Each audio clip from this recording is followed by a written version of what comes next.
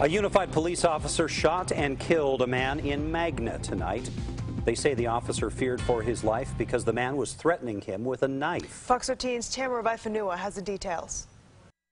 Unified Police got the call just before 7 o'clock this morning at one of the homes here in this complex in Magna.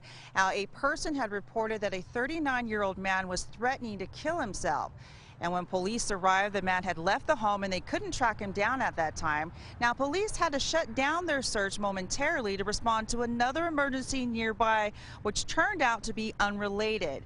Now, moments later, another call came in that the man had returned home and was in the street hurting himself with a knife. And when the officer ordered him to put the weapon down several times, he allegedly charged the officer. And that's when the officer shot him in the chest 4 times, killing him. The officer challenged the individual to drop the weapon, and the subject charged our officer.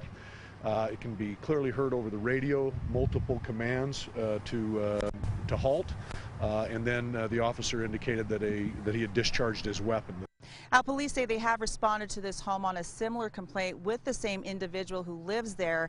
They have not released his name at this time, only to tell us that he is 39 years old. Meantime, Unified Police is conducting their own internal investigation, and the Salt Lake County District Attorney's Office will be conducting their own investigation as well. In Magna, Tamara Vaifanua, Fox 13 News, Utah. And we should clarify that was 7 o'clock tonight, not 7 o'clock this morning.